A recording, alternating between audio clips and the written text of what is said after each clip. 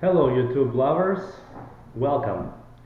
My name is Alex Buren. I'm the founder of this new internet channel and my company is New Century Marble.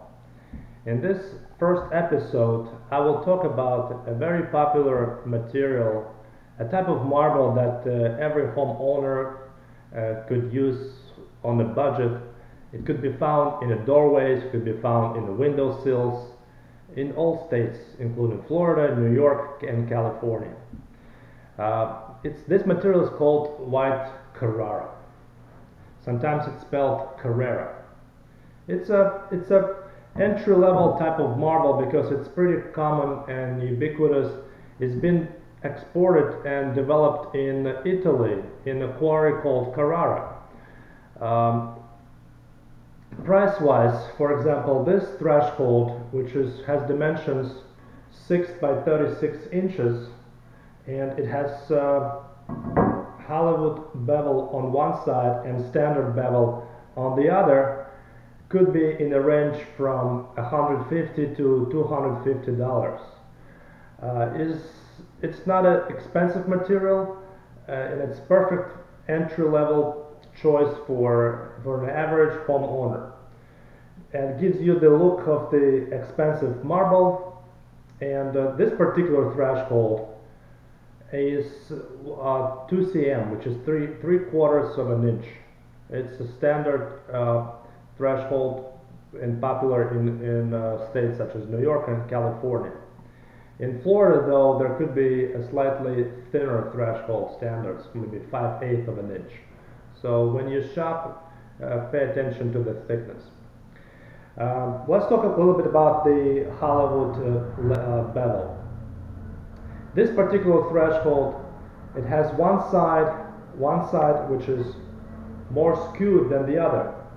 Why we do that? Because, for example, these thresholds are installed in the doorways as the door threshold. When in one room you have the carpet, which lays low, and in the other room, for example, kitchen or a game room, you have a tile, and this creates unevenness on the surface, and this threshold allows you to make it smoother transition. For example, if you're trying to roll a cart, or just not to tip over the threshold. Plus it protects from the water damage. If, for example, in one room you have a flooding, it might raise the level of the separation between the rooms and protect your home from flooding everywhere. If we consider it's a minor flooding, of course it's not a huge dam. It's not going to protect you from anything. It's a pretty heavy material, even though I hold it pretty easily like this. This particular threshold could be easily over 15 pounds in weight.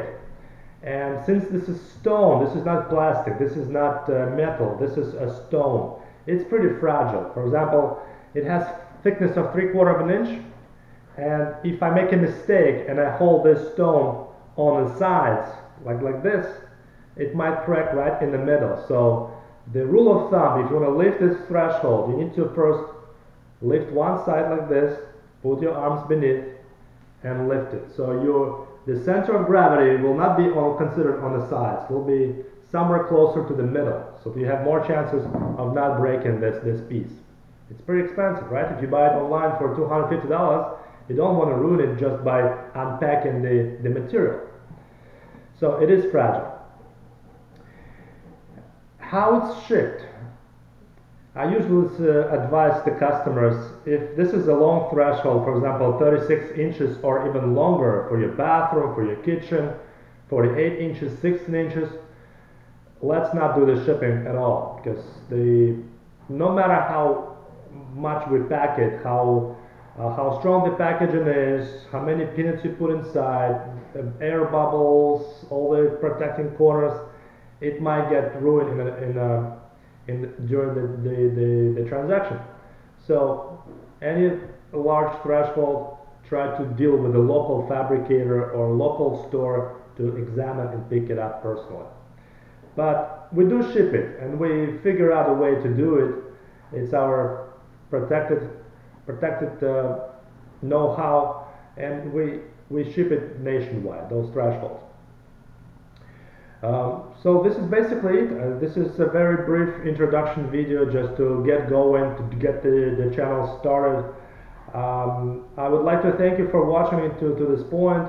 And if you have any questions, feel free to leave your comments in underneath in the question area. Tell me what you like about this video, what you didn't like. Give us some feedback. And if you like this channel, please subscribe, give us some likes, and let us know what kind of materials you would like to talk about in the next episode. So thank you for watching, and I'll see you next time.